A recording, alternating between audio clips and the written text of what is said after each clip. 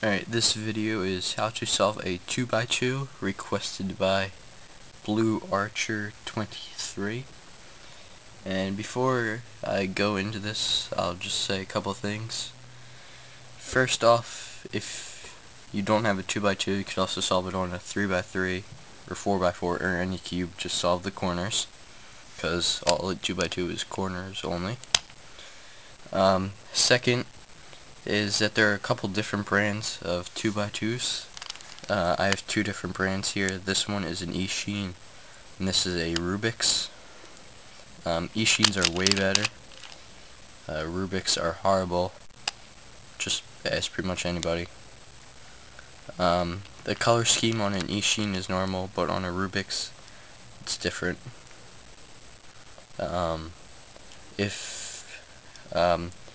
Rubik's also has an ice cube, which is clear instead of the black, and the stickers are also transparent. So I would recommend getting an Ishin. And if you don't know notation, then I suggest you look at a link that I'll post to understand it, because I'm not going to go over that. So I'm going to be demonstrating on this cube.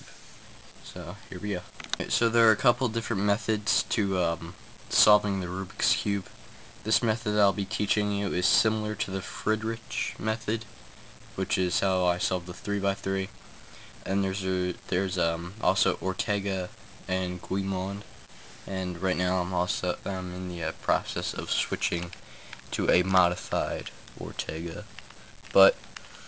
So, like in the Friedrich, we want to start by getting one layer. So I start with white, and no matter what, one corner will always be in the correct spot. So I just pick a corner and start with that one. So I see here's a corner right here. It's white, blue, and pink instead of orange. And then here is a white, pink, and green. Now if there were centers, it would be white, pink, and green, but since there aren't any, you just have to kind of figure that out on your own. So that means this piece needs to go right up here. So what you would do would be R prime, D prime, R. Now that piece is in, so now you have two pieces. And then we have these two pieces right here,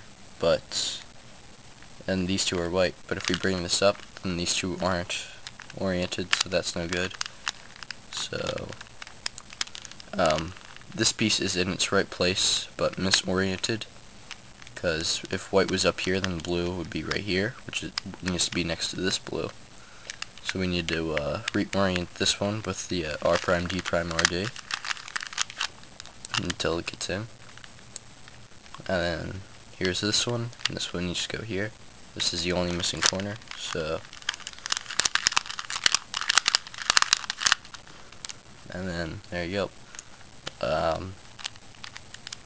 So that's getting the first layer. So after you get the first layer oriented and permuted, you're going to want to do the same to the top layer, but you're going to be doing that differently. So basically, for the corners, I use the same corner method for the 3x3. And what I use is the empty corner, which I call it. And basically, you take an empty corner, which is a corner that does not have your top color on the top face.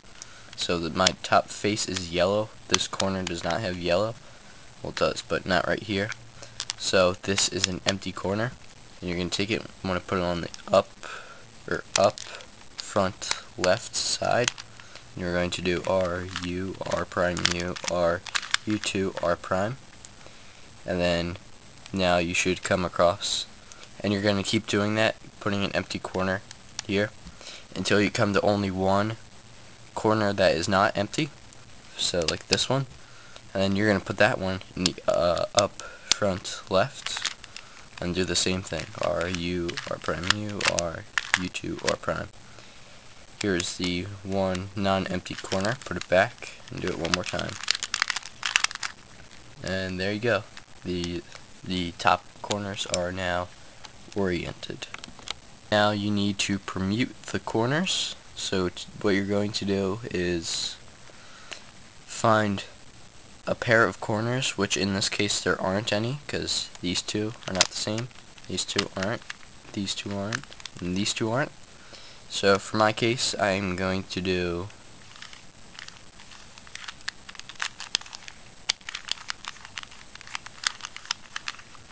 and now I have a pair of corners because these two are both the same color, and I use a different corner switching algorithm for the 2x2, but normally you would put them in the back, but I put them on the left. So you're going to take these two corners, put them on the left, and you're going to do that same algorithm.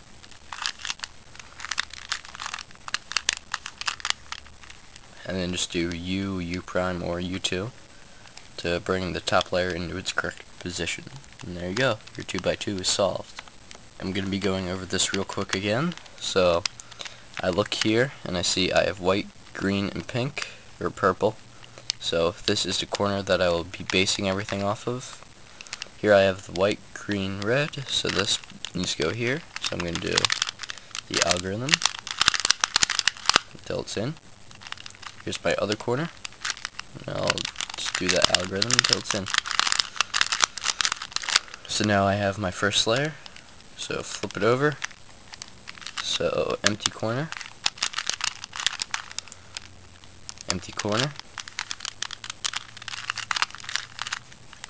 empty corner, empty corner, empty, or only non-empty corner, non-empty corner, no pair of edges, so pair of edges, they go on the left, and there you go, it's solved.